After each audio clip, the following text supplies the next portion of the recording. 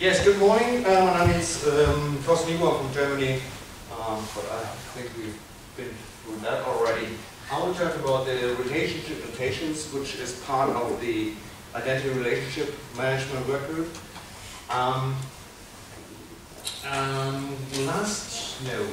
think it was in May or June, we produced or finalized. That's a bad slide. Sorry. We finalized the document Refined Design Principles of Identity Management with the 6 design principles related to that. And what we have identified, the 6 principles are, you can see it here, it's in the document as well, provable. So make sure that a relationship can be proved, and the other way around, what happens if someone just declares a relationship to be there? How can I make sure that the unproved relationship can be removed, which is also important. Constrainable, either part of the relationship, so when we have two entities related, should be able to set a constraint on the user. Mutability, it might change, but we also might have a relationship which can change. An example of what this is, A was made by B. That will never change. Revocable, regarding the ending of relations, of a relation, how to do that, what are the constraints of that, what needs to be taken into account. And delegatable, the changing of the actors itself, either temporary, which is the delegation, or forever, which is really a move of the entity. So we exchange one of the, or maybe both, of the relations. That is all in the document, and we finalized that document in the section, the onward journey.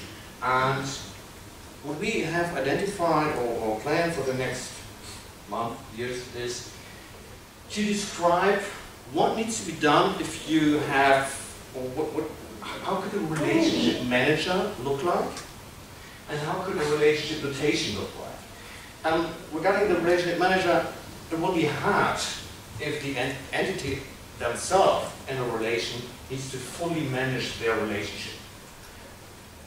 You can't do that. You need some kind of instance to orchestrate the relations you have with other entities. And the other side is to enable a relationship manager to do this, you need something to describe the notation, the relation. You need a relationship notation. When we start with that, and in the document itself, we have the phrase notation language. And when I started on this specific topic, I realized notation language is not correct. Because both notation and language describe the same. Since notation language is kind of tautology, it's the same with both, so we'll talk about notations only, not notation language. I hope I can get this and will not use notation language anymore. That's a little bit hard to do. So, on entity relations. First of all, the term entity. The group, and we all talk about identities all the time. I would like to talk about entities, because it's not always an identity, a person. It could be anything. It's an entity. It could be a machine, it could be my phone, it could be a country, it could be a department, whatever. So entity. We already know or talk about entity relations for quite a while in database designs. So why do we need something new? The new point or the big difference on identity, no entity relationship management is we deal with disconnected entities here. So we do not have that all in one database with one table. We do have that linked and spread all over the world. That's a big difference to the database situation we have right now, or to the point of view we have. Help us to see what needs to be done for the notation. I think you have all seen something like this, entity relationship models. It's great, it's a graphical notation, it's great for humans, it's a little bit hard for machines. We have different notations for entity relationship models. This is from Wikipedia, Gen, ID, Idefix, Bachmann, and so on. Below here so we already have something like that. But what we already see here is two entities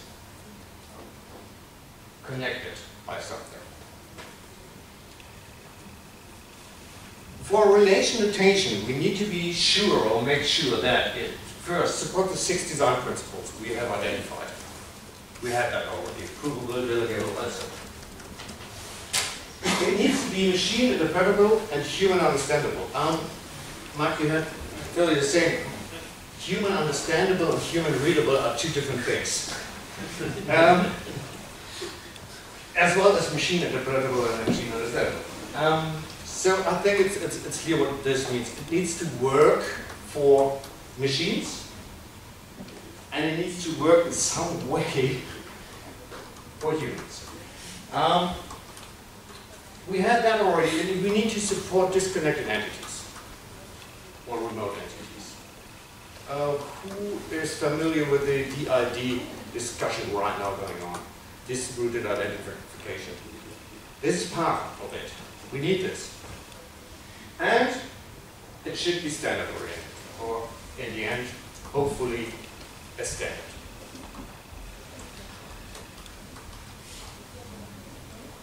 Symbols, objects, and concepts. We need to be able, and we need to find a way that the sender and the receiver of the notational description or notation is able to understand what is going on. We have a good example here. For example, this light bulb is made by Acme Corporation. A sentence, human understandable. Why do we understand this? Because we are all familiar with language. And it has a form, subject, predicate, object. We have the subject, light bulb. We have a predicate is made by, and we have an object, which is the Acme Corporation. To make this a little bit more machine interpretable, I have chosen to say, okay, light bulb A is made by Corporation A. That's fine. We still understand this? As a human, a machine could interpret this as well. But what means light bulb? What means made by? Now we start into something, or part of the graph theory. I'm not talking about graph databases now. I will do in a few minutes, okay? But right now this is just about a relation between subject and object. Subject, predicate, object. We have nodes in this view. We have edges or lines and arcs. And here you see the example from the light bulbs. Light bulb A and light bulb B is made by Acme Corporation. And happily enough, we have light bulb C as well, which is made by B, C, and E, whatever. Entities, subject, object, and a predicate between us. In a notation, we could describe this like we see here. We have a prefix definition, and within the prefix definition, we do have uniform resource identifier or international resource identifier, IRE, which goes into the direction with the DID stuff. And here we can describe that the prefix LB is described using this IRE. This is not, it do not have to be really a website and an address I can check, but it's a unique identifier. That's the point. With these descriptions, I can make the same statements we have seen before about our light bulb A, B, and C. What we see here is already established. This is RDF, resource description. A It's a specification from 1999 within the area of the semantic web, honestly. And what we do with, or can do with RDF is making statements in the form subject, predicate, object, and this is known as triple. The URI or IRR belongs into the namespace, and we have for that a kind of concept domain. So the namespaces can define the concept domain. I can describe things for entity A, which is related to company A, and I can describe things related to the object, which might be country C, whatever. We just need to define that using the IRE, using the identifiers. What we also have on top of RDF is something defined as web ontology language. This is now regarding ontologies with the definition and this description, what is what. And OWL, it's not WOL, because OWL is easier to pronounce, not kidding me. So OWL, on top of RDF, and you see here, I have another prefix, RDF, RDFS, OWL, and I can, using this part and this part here, I can clearly describe already now, with linked data information, what this is all about. We can describe that we have property, we have a colon which describes this, and we can even go and say, hey, fine, is made by is a symmetric property, which means I have a symmetry between another attribute and this is here has produced. So is produced by, has produced. We can do that already now. And we can use that already with a query language, SparkQL. We all know SQL. And SparkQL is the same for graph database or triple stores, more correct.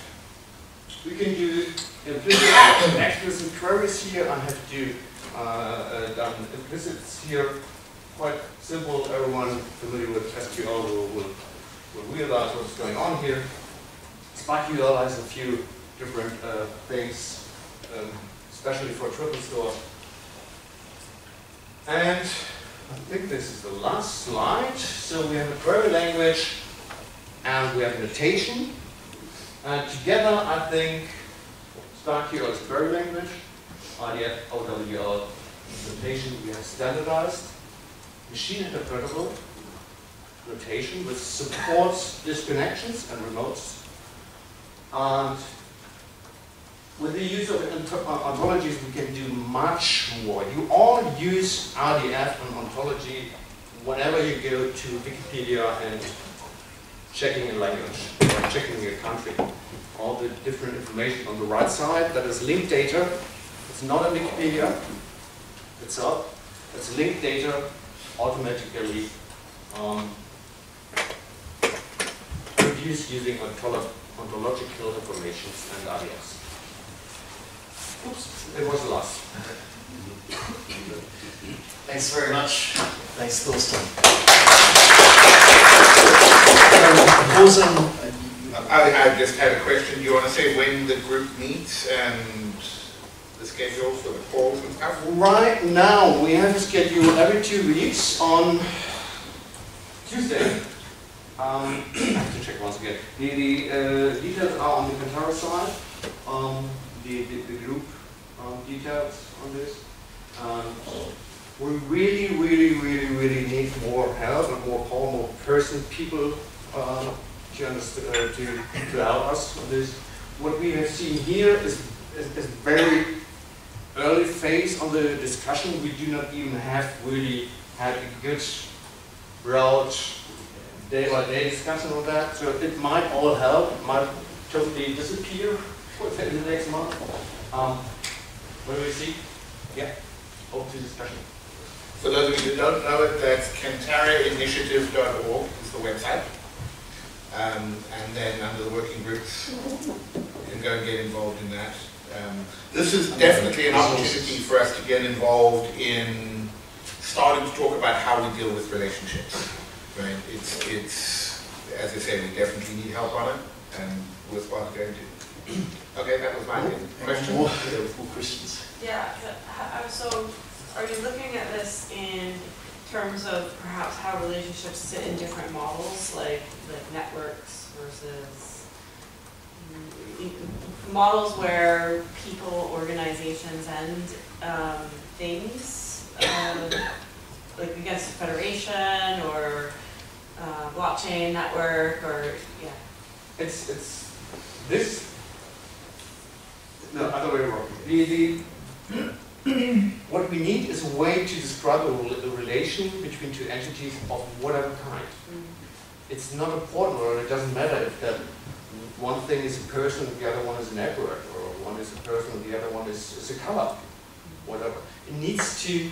What we need to do for this is have a way to bring meaning into data and relations. That's right. And that's the problem able with to relations. Yeah, there's no standardization in the relationship, and what the IRM group's trying to do, having done the report and done the principles, is dive into the really fine-grained detail of standardizing what that relationship means in specific contexts, because it's that standardization thing that we try to dive into, and it's bloody hard. But we think this is the way in which you can actually take something as ephemeral as a relationship and standardize it in a way that's codable. That's So, what I'm saying. I mean, there's some really interesting stuff there, right? I mean, one of the examples is simply if we start looking at things like, for example, in an IoT use case, I buy a new, I don't know, Mumblebee widget. Take the light bulb. But something. I've got this magic black box, and I want to be able to access it on my network. But what are the things that it can connect to? What does it know about, right? What can I do? So either we have a big book of stuff that we have to manually type in, and each one has its own. But how can it tell the other devices on my network that it understands light bulbs, or that it understands my Nest thermostat, or it understands my Alexa? But these are all relationships that may be really useful. Even in a traditional retail use case, imagine you've got a retail store and they define different kinds of groups of customers. How can it tell you this is a wedding party that is registered for gifts? That's a relationship, right? It's a relationship between different identities. And the problem is, how do we propagate that without having some kind of notation by which we can define these relationships? So I just wanted to throw out some potential use cases where we could see being able to have a way of describing those relationships means we can utilize them across an ecosystem. Got two more questions. One question. Good. First, at the beginning of your presentation, you spoke about relation management. Yep. Is that role or function already existing? No. Maybe, yeah. We don't know. We do not have described it. What we did is, what we did so far is describing the language. Okay, we could say, if we agree on RDF, if we agree on triple stores, if we agree on ontologies, then I would say yes, we already have relationship managers on the market. They're just not specifically used for that right now. The ontology definition and standardization seems like a very hard problem across the whole industry. Is that somewhere is there progress being made on that process? How do two people agree on what the definition of a light bulb is? Like, that's a good what is the light bulb? They argue. Yeah, exactly. Like basically, it could be an LED light bulb or this light bulb, and then you have features and things like that. Like that whole process and that standardization seems so so hard. Yeah. So definition of It- language is it one thing, is- but how do you make progress in It is something that needs more effort Okay. by everyone. Simply, we already have the efforts for that in the linked data area and ontology where we have a lot of stuff defined. Also the definition, what is a brand? There's something like a Dublin core ontology where you have a lot of standard stuff in our daily world life defined. Okay. In the end, it needs to be an agreement between groups. We have a kind of that, maybe we will talk about that today, the European digital single market, which also goes in that direction, to have that infrastructure. Okay. Mm. Yeah, just say if you get a bunch of identity people in the room and reduce the oxygen a bit, everybody starts fighting on definitions. It's like a brawl. So we're trying You to have to reduce the oxygen. One of the points that I would look on that is I don't believe that you can come up with a complete ontology. But what we do need to have is a grammar that we can talk about ontologies. Okay. Right, so each, as you say, each user group, each group of interest is going to define an ontology that means something for them. But what we need to have is a standardized way to be able to say, these are the nouns I understand, these are the verbs I understand. Let's at least describe what the ontology looks like. And I think that's what the IRM group is looking at, is to say, let's talk about how you describe an ontology between different entities.